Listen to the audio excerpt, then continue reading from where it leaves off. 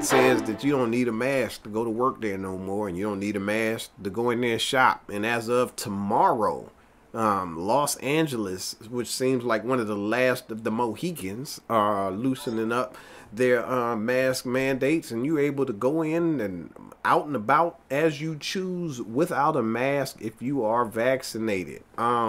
Joel, are you team mask on or mask off?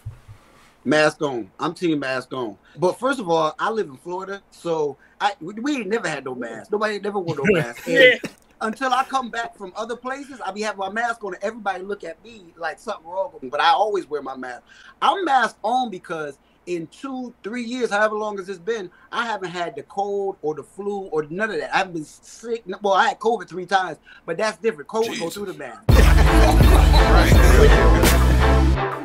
Courtney, are you team mask on or team mask off? 100% germaphobe. I am definitely mask on. I used to work in the lab, so yeah. Tell me the worst part, Courtney, about having to wear a mask.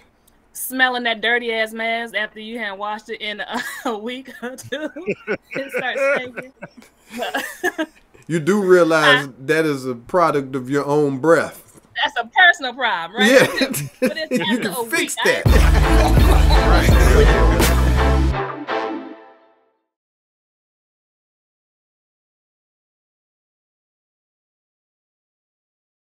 You know, all these mask mandates are about to be loosened up by like tomorrow. They're letting you walk around with your face out. Are you team mask on or mask off? I'm mask off, man. I'm gonna be raw dog in the air. You know, it was just too much. And that mask, I'll be sweating, my mouth, my nose just covered up. I can't wait. I'm pulling everything off because I got 2 Pfizers. I got a booster. I'm good. You know what I'm saying? Let's go. 2 Pfizers and a booster. That sounds like a spades hand right there. I like it. That's my next comedy special. 2 Pfizers and a booster. That's the greatest shit impossible. Impossible. I might get a Johnson on you, bitch. I don't know. Hey Gary, are you out here still too, my bro? Yeah, I'm still here. I'm in Sherman Oaks. Sherman Oaks. He went ahead and hit the flex. Okay, if y'all don't know Sherman Oaks, you got to have a 707 credit score to stay over there. So congratulations, brother. Jay, and a white roommate. And a white. No, sweetheart, I stay by myself.